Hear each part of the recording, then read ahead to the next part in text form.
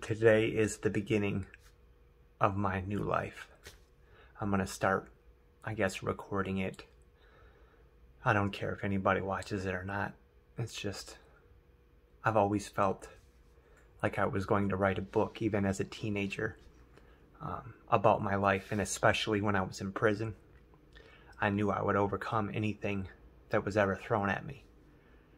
And when I first got to prison, I read a couple of these books where these men were, transformed and became pastors, and they inspired me, and I began writing those books in my head for my own life. In the last couple months, I've felt called to begin writing again, and I have lots of notebooks from the past, and then from the past several months or past year as well.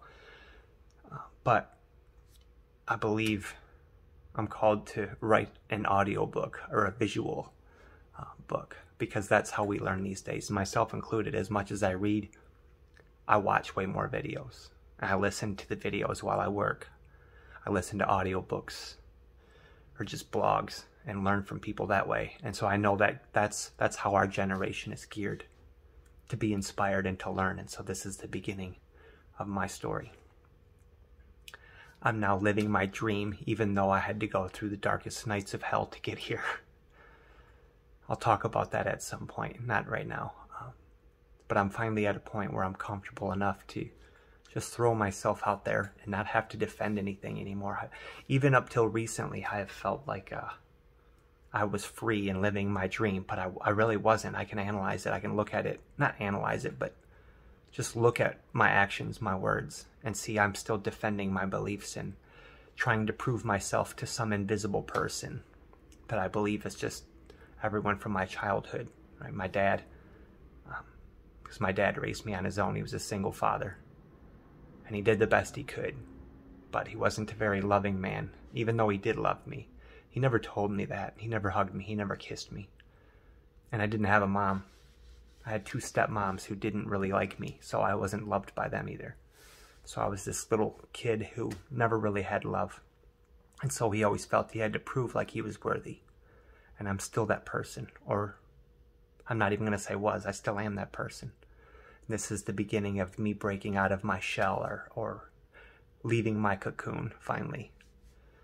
I currently am in Norcross, Georgia, which is a suburb of Atlanta. I'm from Flint, Michigan, and I left Michigan just after the new year here in 2022. And right before I left, I stayed in a hotel, or a motel, I guess, for 3 weeks in my hometown. And I realized while there, I hadn't lived on my own since I was a traveling teenager. I went to West Virginia at 17 years old with no money and no plan, and didn't know anybody. I just took the bus as far as it would take me. And lots of miracles happened along the way, and I always had a place to stay while there. I was homeless in Michigan before that, and I was homeless in Michigan when I came back to Michigan for a little spell before going to prison. But ever since then, I've always lived with someone and had things provided for me. I was married for 5 years, so I lived with my wife, and then we had 2 kids. And then, I guess you could say my midlife crisis started. It really started before I met my wife, and I met her at the beginning of my crisis and decided to forego that and pursue the American dream. And I'm very glad that I did, because I have the 2 most beautiful kids in the world, and I love them so much, and I miss them, and that's what hurts about this.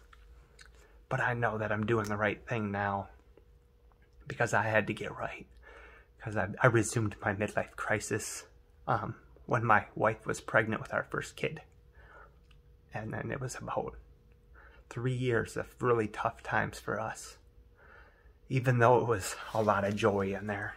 I loved being with the kids and playing with them and loving on them and kissing them and telling them I loved them 1,000,000 times a day. Because I didn't want them to have to deal with the crap that I did. But now here they are dealing with the crap that I did. It all comes full circle. And so I focused a lot on becoming successful and proving to other people that I could be a successful person, that I wasn't some useless piece of shit, you know.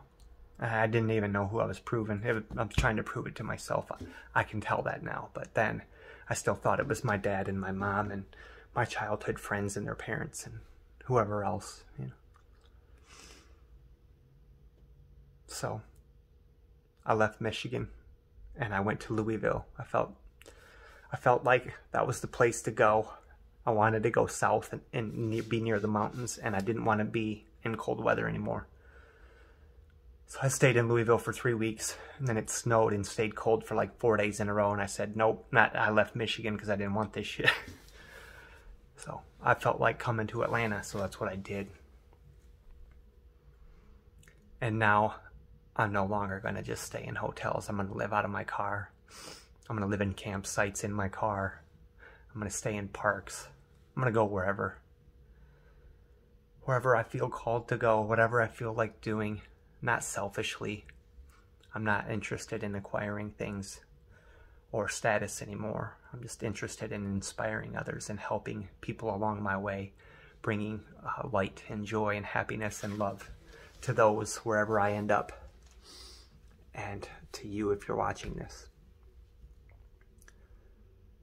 So I guess we'll end it here because it's longer than I wanted it to be, because I know our attention spans are pretty short. And this is kind of boring just sitting here talking. But I've been through a lot, and so I can sympathize with a lot of you. And I know we all know there's something wrong with the way that we're living and the way we're told we're supposed to live. I guess I could tell you how I fund all of this too, because no one's providing for me. But I sell books on Amazon, so I source books wherever I go. I clean them up, bag them up, ship them out, and let Amazon do the rest for me. And so I came to this motel, cheapest one I could find for a week rate. Not because I didn't have the money, but because I don't want to waste money on myself anymore. I want to invest my resources, my income, my money, my time in others. And so I spend as little as I can on myself these days. I've gotten rid of all my possessions, especially my prized possessions. And I pretty much have what it takes to live and work now. I make enough to be able to travel wherever. I'm fortunate enough to have a good enough car to do that. And we'll see where this journey takes us. Thanks.